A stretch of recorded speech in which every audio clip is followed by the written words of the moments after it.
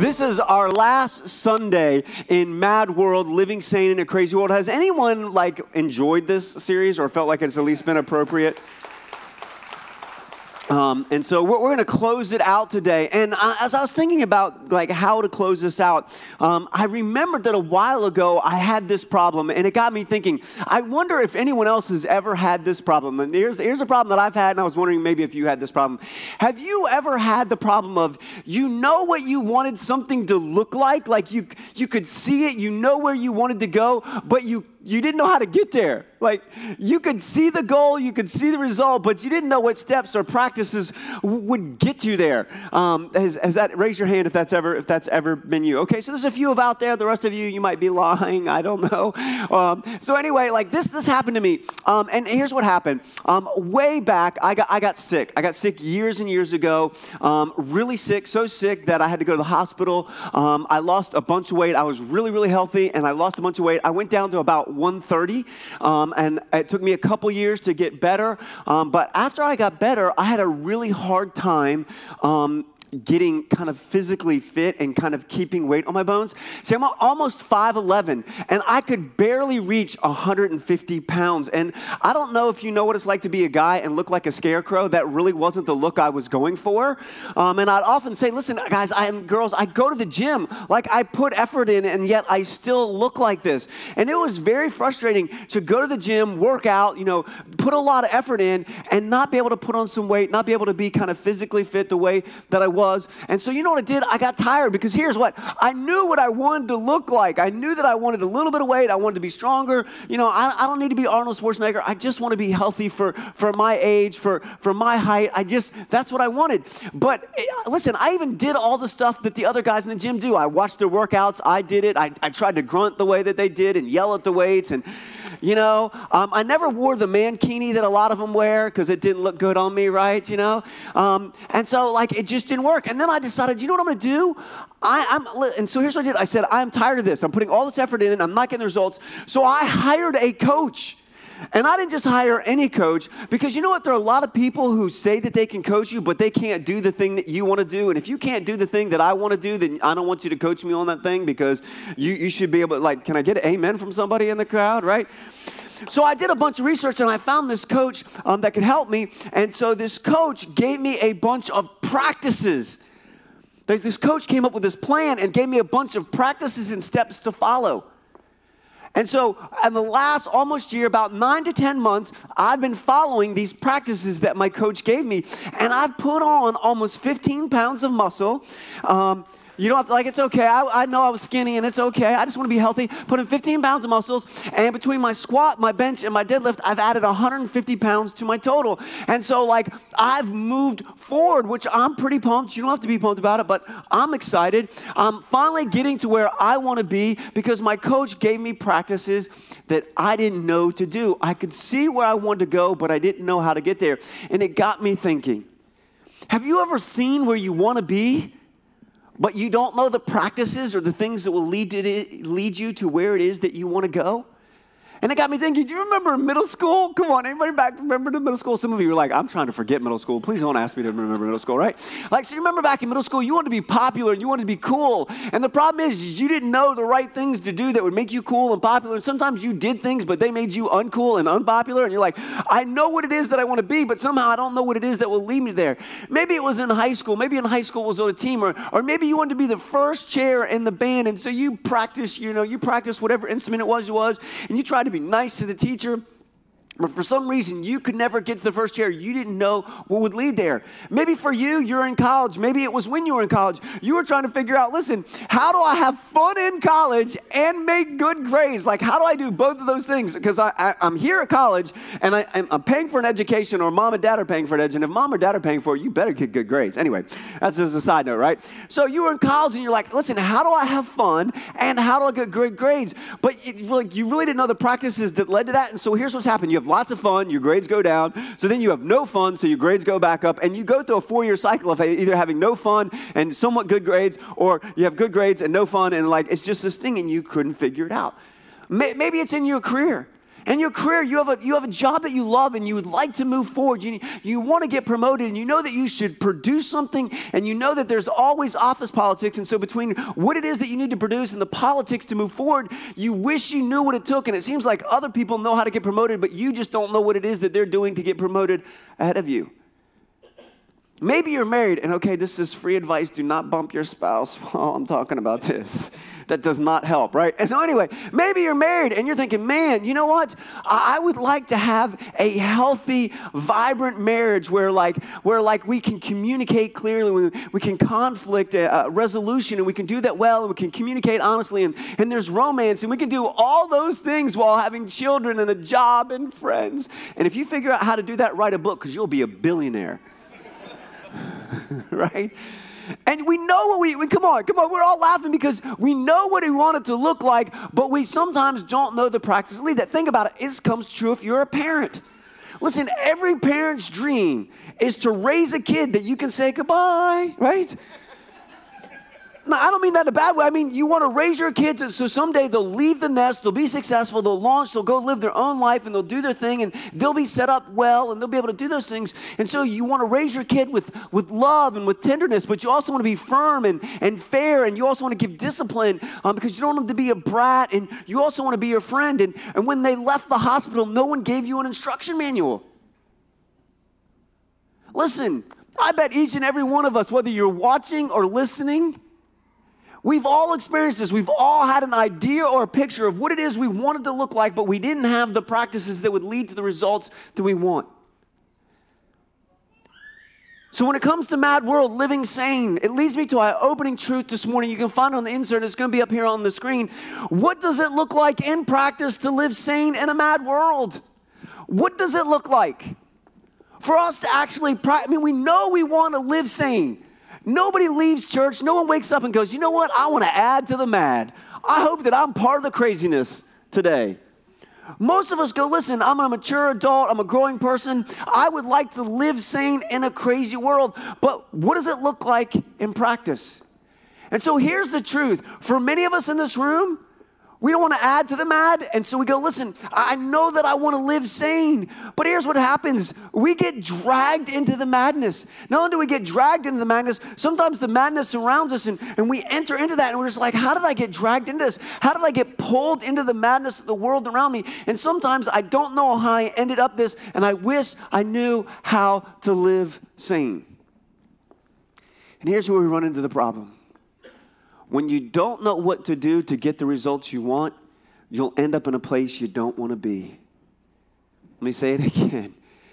If you know where you want to go, but you don't know how to get there, then you'll end up in a place you usually don't want to be, because we'll get dragged, we'll get pulled. The chaos of the world will surround us, and we'll actually be a part of the mad that we dislike. And so one of the important questions as we close out this series today is what practices, what can we actually do when we leave on Sundays, as we live Monday through Saturday? What practices lead to sane living? And this is why I say every Sunday, this is why I'm so fired up to be a follower of Jesus. It's great news today. God knew, and he didn't leave you and I guessing what practices would it look like to live sane. Matter of fact, all you have to do is look at the life of Jesus. Jesus is sane living in a mad world. And matter of fact, much of the New Testament is just kind of a reminder and an encouragement, instruction of what sane living looks like to people who live in a mad world. Matter of fact, we're going to take a look at this. The Apostle Paul lived in a world where the Roman Empire had dominated, where there was division and there was all kinds of things going on. And he usually spoke to churches that were ethnically divided and ethnically diverse. And there was the rich and the poor and the slave and the free. And there was the Jew and there was the Gentile. And there was all these different groups. And there was the madness of the world around them. And he was always speaking to them, how do you live sane? And we actually pick this up in a letter he writes in Colossians. We're going to put up on the screen. It's going to be on the back of your insert if you can't read it. And it says, in this new life, and I just want to stop here and say this. Listen, if you're here, because I know in a group this size, we have some people who have no faith. Some people have different faiths. People have some faith. And here's the great news is that God loves you and that human beings are separated by this thing called sin, which means we go our own way. And the new life that he's talking about is when you say yes to Jesus, which means you go, listen, I blew it. I messed up. Jesus, I need you to forgive me. Jesus died on the cross for your sins. And then you say, listen, Jesus, I'm going to admit and I'm going to change and I'm going to become a follower of Jesus. And God sends his Spirit. Your heart is refreshed. That is a new life. And he says, this new life, it doesn't matter if you're a Jew or a Gentile. So here's what he's saying. He says, listen, it doesn't matter your ethnicity. Isn't that great news? It doesn't matter the color of your skin, the language you speak, the continent you're born on. It doesn't matter whether you're a Jew or Gentile, circumcised or uncircumcised, which if you were a Gentile back in the day, could you imagine, hey, you got to join the faith and you have to have surgery? Right? So he says whether you're circumcised or uncircumcised. And what he's really talking about is whether you have a bunch of religious rituals or no rituals, whether you're barbaric, uncivilized, whether you're slave or free. Christ is, what's the word? Christ is all that matters, and he lives in. Now see, here's the thing. Christ is all that matters, and he lives in all of us. And here's what he's trying to say. He says, listen. We have all these differences, all these diversities, but here's the great thing. When we get together, we have something that is greater that unites us than divides us. Can I get it? Amen.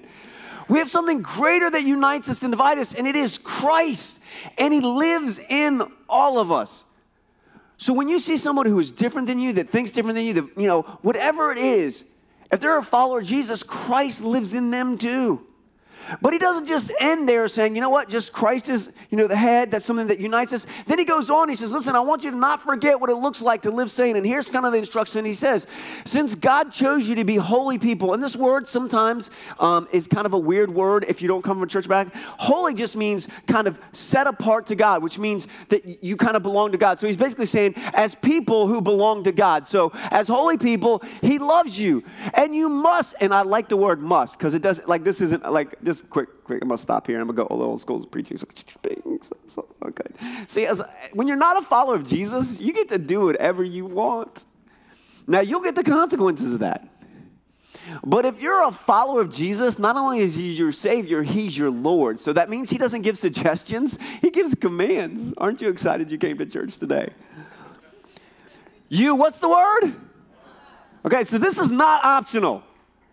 You must clothe yourselves. So this isn't something God does for you. This is something you participate. You clothe yourselves with tender-hearted mercy, kindness, humility, gentleness, and patience. Now I want to stop right here. How different would our country be if followers of Jesus practiced those things right there? Tender-hearted mercy, kindness, humility, gentleness, and patience.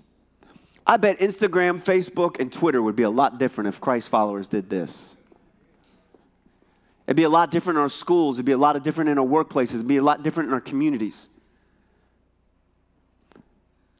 You must clothe, like he's saying, if you want to know what sane living looks like, be tender-hearted mercy, kindness, humility, gentleness, and patience. That's what it looks like. That's what sane living looks like. And so here's what I thought I'd do today is I had to go, well, what does this look like? What is tender-hearted mercy? What is kindness, humility, gentleness, and patience? What does that look like in everyday life? What does it look like when you and I leave here from Sunday, whatever time it is, whether it's after the 9 o'clock service or after the 11 o'clock service or the 10:30 service, whenever it is that you leave, what does that look like in practice? And so I really do. I want to give you 3 brief things that Jesus modeled what this looks like in practice for you and I as we walk out the doors today and as we live Monday through Saturday. And here's kind of the first observation that Jesus modeled for us, okay? Living sane means showing up, which requires us to leave our comfort zones. Woo! Aren't you fired up? Living sane means showing up, which requires us to leave our comfort zones. And you might be going, Pastor Matt, how in the world is that biblical? Well, let's just look at the eyewitness account of the gospel. And these are Jesus' words, so you can take whatever you want with it. But here's Jesus. It says in Luke, for the Son of Man came to what?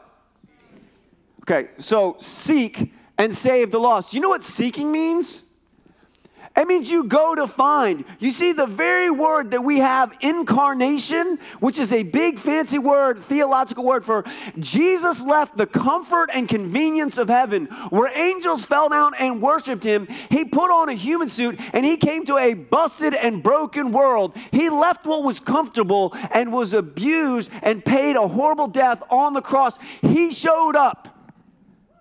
So I want to go back to that. I want to go back to our first point, which is living sane means showing up. What does it mean to show up?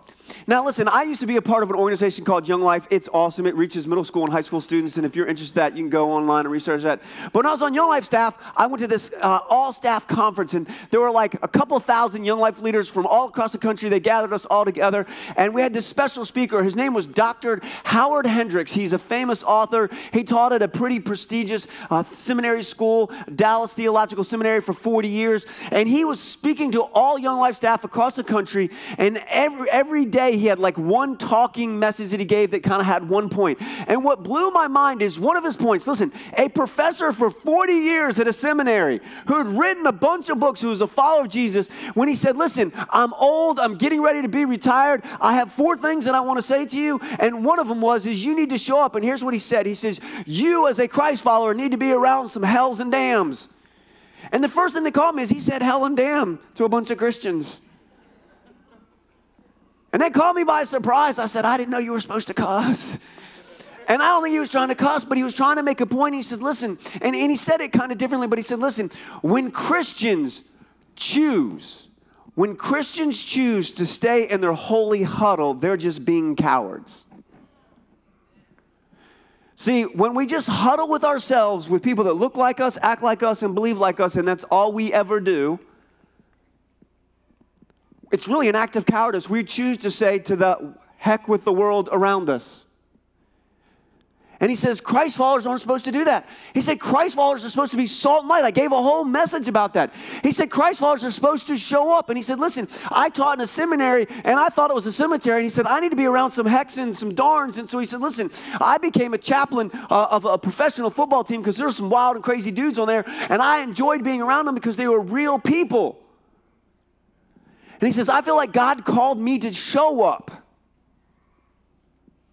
But it means we have to leave our comfort zone. I mean, isn't it so much easier? Isn't it so much easier just to be with people who are like us, think like us, believe like us? Come to a church where everyone looks like us. Come to a church where everyone votes like us. Come to a church where everyone agrees with everything that we say. All of our Facebook friends, we're just preaching to the choir. Everywhere we go, it's just people agree with us. We only have friends who are like us. And we never, ever leave our comfort zone. Now, here's the great news. You say, listen, Matt, I'm a parent and I got a job and I coach soccer and my life is busy. I can't go be a chaplain for a professional football team. How do I show up? And here's what I discovered. You don't have to show up by going anywhere. You just have to choose to be present wherever you go. Hold on. Me too. We just need to choose to be present wherever we go. I mean, listen, have you ever been to Walmart? People are sad. It's not funny. People are sad. They're able to buy things and they show up there and they're angry. Like, we can be present. You can be present at Walmart. You can be present in your kids' play group. As you're cheering for your kids in the stand, you can be present with other parents. When you're in the restaurant, you can be present of the server and the people around you. You can be present in your neighborhood. The problem is not that we don't want to show up. It's just that we just don't want to be present in the areas that we're in. Because we want to hide and avoid.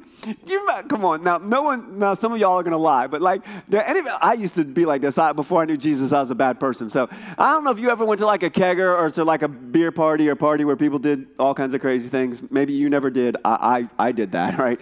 Okay? And you know what I notice about whenever you go to a party is people always have a cup. Because a cup or a beer or something is kind of like your protection. It's like your force field, right? Right? You have this thing, and it identifies you with everyone else at the party because you got your red cup, right? You're just chilling. All right, I got my red cup, right? And you can kind of walk around, and if you want to talk to somebody, and if you don't want to talk to somebody, you take a sip. and then you walk away, right? But here's the thing. You know what? Most of us, we still do that. We just do it with our cell phone.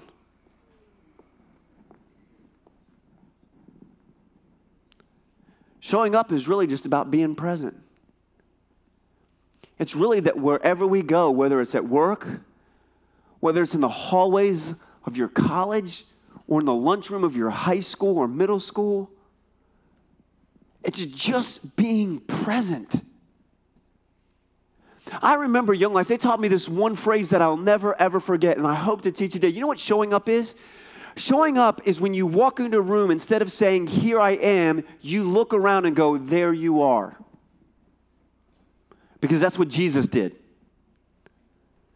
Showing up means wherever you go, whether it's Walmart or the soccer field or the lunchroom, you don't walk in and go, here I am, everyone just give me attention. No, you walk in and say, there you are. The world will never, ever be different until Christ followers choose to show up. When we choose to step out of our comfort zone. When's the last time that you had lunch and a meaningful conversation or a cup of coffee with someone who was a different race or someone who voted different or someone who thought different? Like, when's the last time you really sat down and just someone was different than you and you actually just showed up in their lives? Stepped out of your comfort zone. The world needs followers to show up. Well, what do we do when we show up? What if I don't know what to say? And here's the great news. You don't have to say anything. Matter of fact, the less you say, the better. Which leads me straight into practice number 2. Because so practice number 1 is what? You just got, and that means to be present. To be present. Right? And here's the second one. Living sane makes us generous. What's the word? Generous listeners who choose to hear others. Again, not my idea. Straight from the Bible. All right, come on, listen. This one's going to hurt. It hurt me when I read it. Ready? James, we're going to put it up on the screen. My dear brothers and sisters, take note of this. Everyone, and who does everyone apply to? Okay, just want to make sure. Everyone should be quick to and slow to. Man, do you know how different social media would be if we practice this? Everyone should be quick to listen, slow to speak, and slow to become. Quick to listen, slow to speak, slow to become angry. Matter of fact, you know what's amazing? I've read the Bible a bunch of times, especially the New Testament. You know what's amazing is every time Jesus shows up and somebody wants him to do something, Jesus never assumes. Jesus always asks Jesus always starts off with, what is it that you want me to do? Jesus' always first act is to listen. He engages someone with a question and says, what is it that you want me to do for you? We should be generous listeners. Famous author and psychologist Dr. Henry Cloud said one of the basic human needs outside of clothes, food, and shelter is to be known and to be understood. At the core of every human being is they want someone to know them and they want someone to understand them. That every human being wants that. And you know how you know someone and then you understand them? It's not from talking, it's by listening. What if Christ followers became a community of listeners? As I was thinking about this and doing some research, I came across an interesting story. His name is Benjamin Mathis. He started this thing called Urban Confessions. You can look it up later. But anyway, he was out and about in, I think, Los Angeles, actually. And he said, someone came up to him, a kind of a poor, disenfranchised person, came up to him and said, hey, could you give me some money? And he had zero cash on him. He said, listen, I'm so sorry. And he was getting ready to kind of just say, I'm sorry, and then walk away. And then he had this thought. He said, listen, he looked at the person and said, listen, I don't have any cash, but could I sit with you? And I'd love to hear your story. And so he sat with this person and heard his story. And the bond and the connection he had with this person did something to his heart and his soul. And so he realized, he said, I think that person was more impacted by me listening than me giving them a 5 or a 10. So he said, listen, he had this brilliant idea. He said, he got a piece of cardboard and he wrote free listening. And he said, I'm going to go stand out in Los Angeles with a card that says free listening. And he thought, there's no way anyone is going to come up and talk to me. And he put free listening. And he said he was stunned at the number of people who would come up and just start sharing their hurts and their pains and who they were. Because at the core of every human being is they want to be known and they want to be understood. And the only way to be known and to be understood is for someone to... Matter of fact, if I was really honest, one of the greatest acts of love that you can ever give someone is to authentically, deeply listen to them. It's amazing. Everyone should be quick to listen. I love what it says a little bit later in Colossians. We're going to put it up here. It says, live wisely among those who are not believers. Man, wouldn't it be great if, like, as we interacted with people, we lived wisely among those who maybe didn't know the name of Jesus, like, and make most of every opportunity. And then it goes on to say, let your conversations be... I just want to ask a real quick question. In the last month, how have your conversations been? Have they been gracious and attractive so that you'll have the right response for everyone? Here's what I've discovered. No one wants to hear what you have to say till you're willing to listen to them.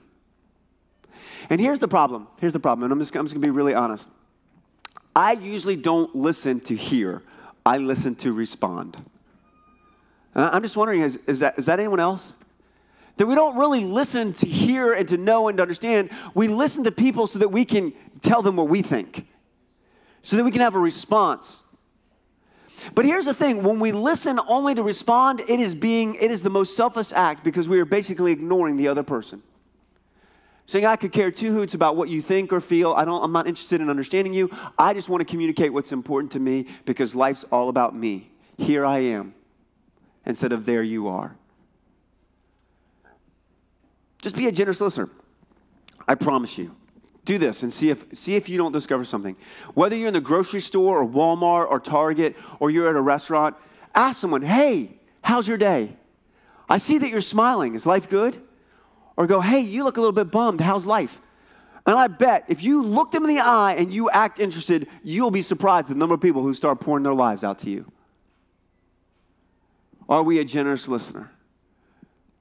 Which leads me to observation number 3, which is we can put into practice. Is sane living is displayed through acts of generosity and kindness to others, regardless of our disagreements and differences. Now, this is going to be a tough one. This is what is really hard for followers of Jesus to do. Like, this is going to be really unpopular, okay? I just wanted you to know. You're not going to like this. But here's the great news. This doesn't come from me. It comes from Jesus.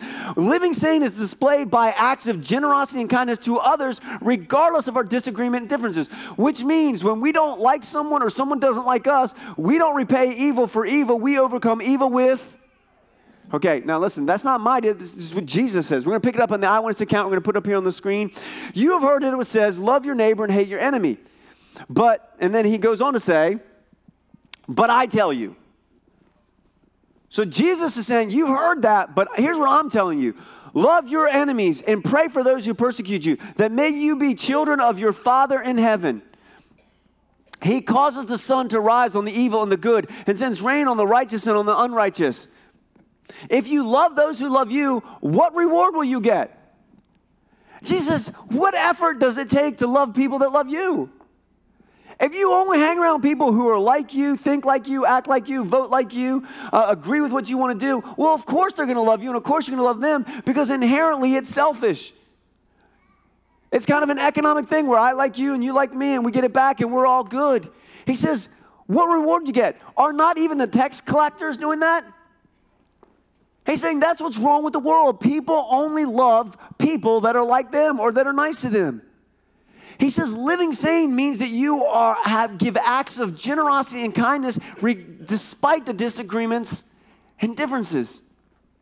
I'll never forget, I had a good friend. His name was Fletcher. Fletcher was a big dude. Fletcher is about 6'1", about 300 pounds. He did Young Life in inner city D.C. And I remember one time I was in a car with Fletcher, and the conversation got on something that you shouldn't talk about in a car full of people. And I remember I said one of the stupidest things I've ever said to someone I consider my friend. I turned to my friend Fletcher and I said, Fletcher, how can you think that way and be a follower of Jesus?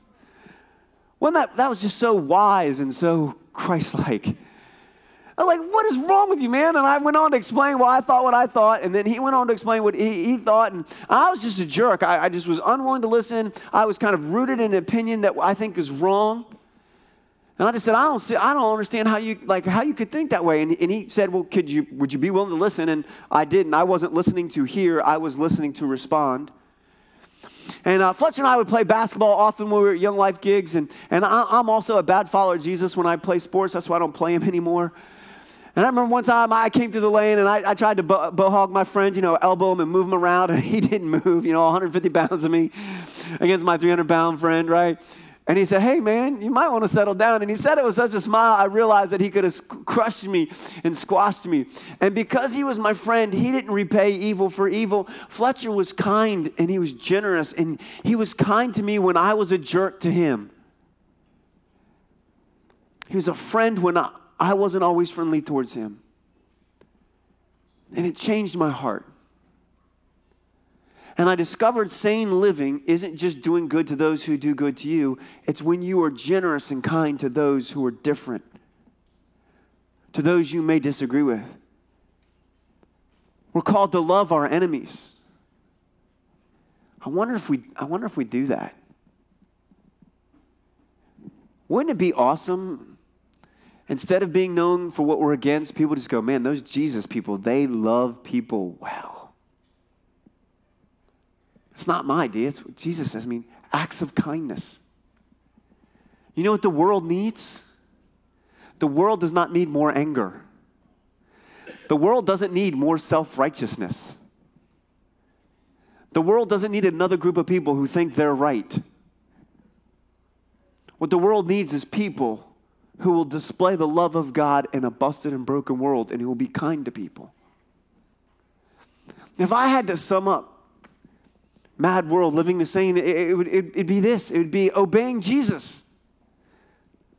Obeying Jesus means I love people on the outside with the love of God I have on the inside. See, we can't just say I know Jesus and I love Jesus but not obey Jesus. You can do that, but that makes us hypocrites. Is that fair? Is that a fair statement?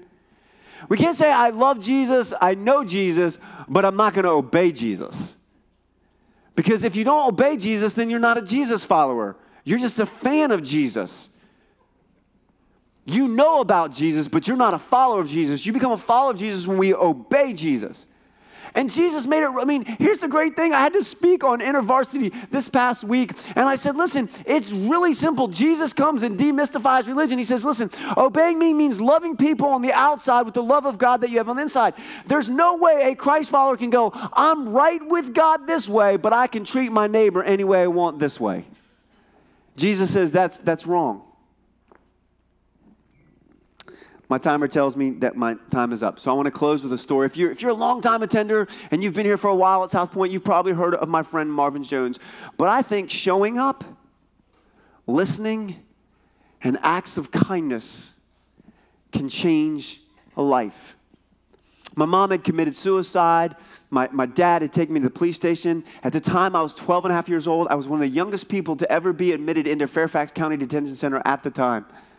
And there was a guard there, and his name was Marvin Jones. Marvin was a black man. He was an older black man, and he had experienced a lot of racism growing up in our country. And what was amazing about Marvin, as you would think, there's very little opportunity to show up in a detention center, right? Because you're really not allowed to share your faith. You're really not allowed to, do stuff. And plus, the people in the detention center, they're probably busted and broken. They're probably the people, if you're going to share Jesus, they'd be the least likely to take it. But you know what? Every time Marvin was on shift, he didn't just arrive and hide.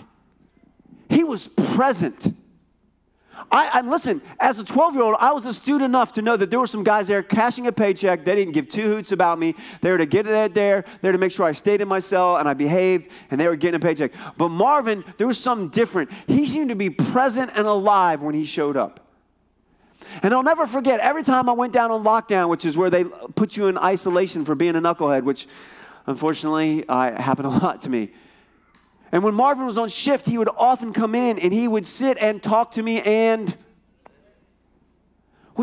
it boggled me. Why would he listen to me?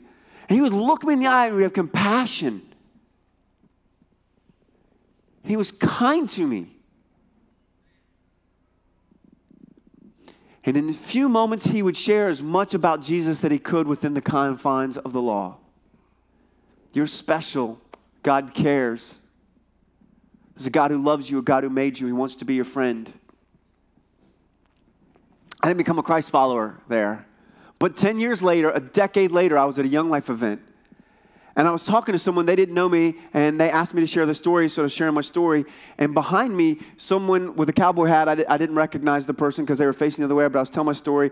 And this person with this cowboy hat turns around and says, Fairfax County Detention Center, you were 12, are you Matt Hall? And I turned around and looked, and there is Marvin Jones.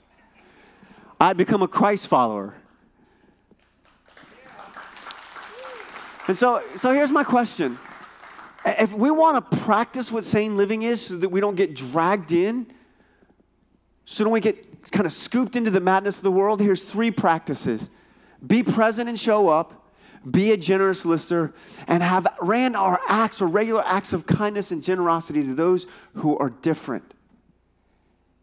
Because I believe think about how different our communities would be. Think about how different our world would be if every person left here and practiced those things every day this week, how different our community would be.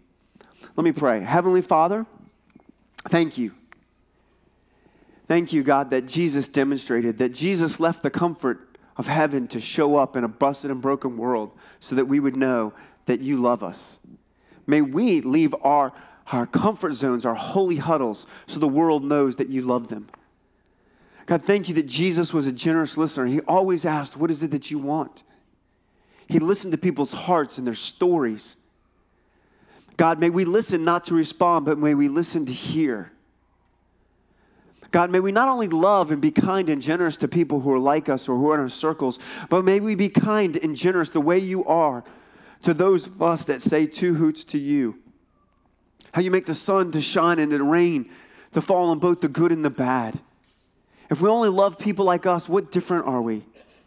God, may we obey the words of Jesus. May the love of God that's on the inside, may we practice that to our neighbor on the outside. This is our hope and our prayer. In Jesus' name, amen.